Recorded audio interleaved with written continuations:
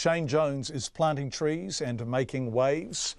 During an interview on TVNZ's Q&A program on Sunday morning, he said he told his, quote, young ne'er-do-well nephews that there'll be no more sitting on the couch. Shane Jones has called it work for the dole. The response from the government and its supporters has been to add some nuance in there. Genuine work for a genuine wage, said Jacinda Ardern on Morning Report. Richard Wagstaff from the CTU said they don't support people being coerced to work for the dole, but they do support the creation of decent work options for people who are unemployed.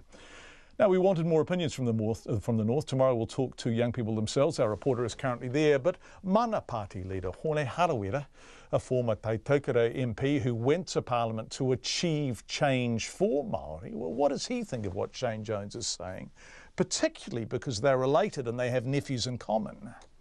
Yeah, his mum and dad's place is about a kilometre away from my house, so we're quite closely related, and so, of course, all of his nephews are my nephews, and I see them all the time. I went down to a tangi down East Coast last week with Shane's son and another one of the nephews, so, the relationships are ongoing. So he's described them as ne'er-do-well nefs sitting on the couch doing nothing.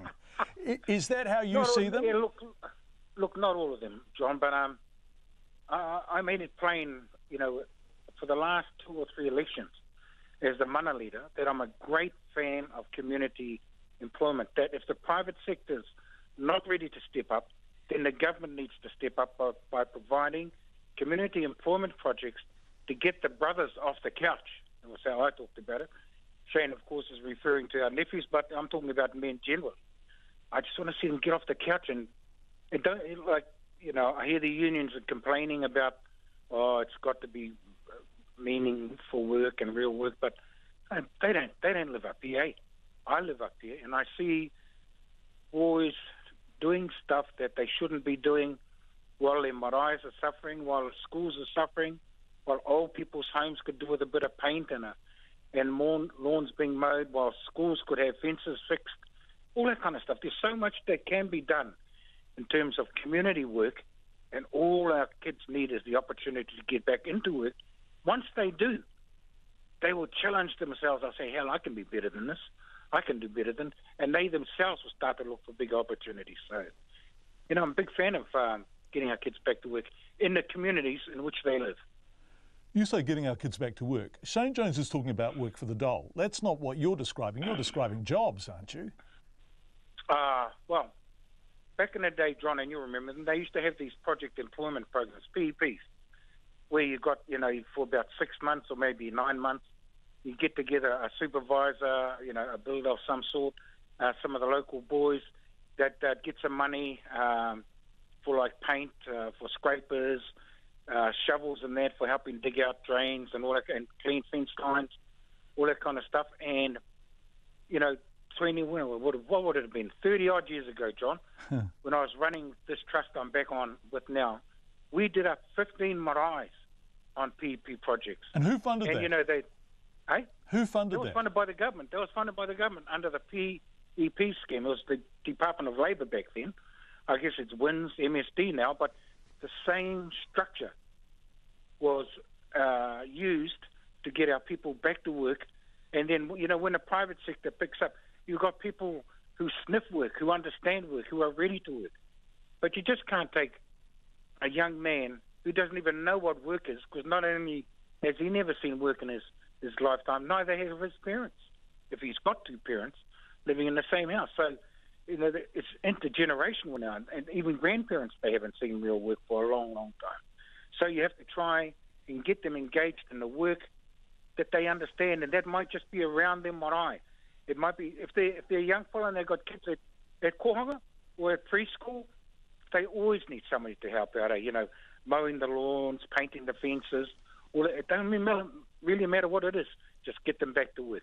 Get them off the couch, back to work. So what are they doing now? Well, according to the stats, we've got more than 2,500 in the Taitaukere sitting around doing nothing. Some of them, causing some serious trouble. A lot of them just seriously depressed. They can't see a future for themselves. I just come from watching a play, actually, called Tether, where they were talking about depression and, you know, kid growing up and not respected by his father, and then a father leaves, all that kind of stuff. It's very much the life of a lot of our young people, and we have to give them something positive, and we have to challenge ourselves to step outside the boundaries. And like Shane says, get them off the bloody couch, get them to work. Now, I know that Shane's taken a bit of a kick up the backside about the work for the dole.